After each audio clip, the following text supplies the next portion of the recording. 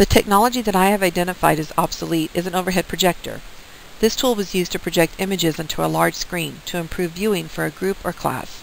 The images were usually on a clear, filmy material called a transparency. These transparencies were available as letter-sized sheets or rolls.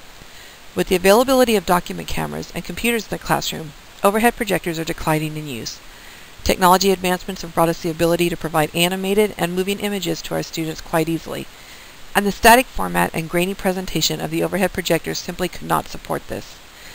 In addition, the ability of educators and presenters to integrate their computer equipment with the LCD projectors available and popular today furthered the lack of interest and use of the overhead projectors.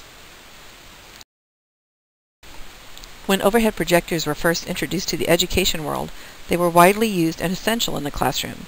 Schools and other institutions correctly invested in them as valuable resources, and for many years they provided enhanced education far and above that previously provided with blackboards and other similar classroom tools.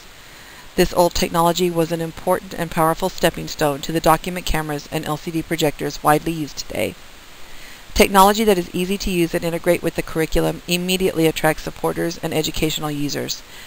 In addition, technology that integrates well with other technologies and resources to enhance and further its use is also attractive to those purchasing hardware and other equipment. And of course, price is critical towards acceptance. A new technology, no matter how well developed or powerful, will be of no use to educators if it is unaffordable.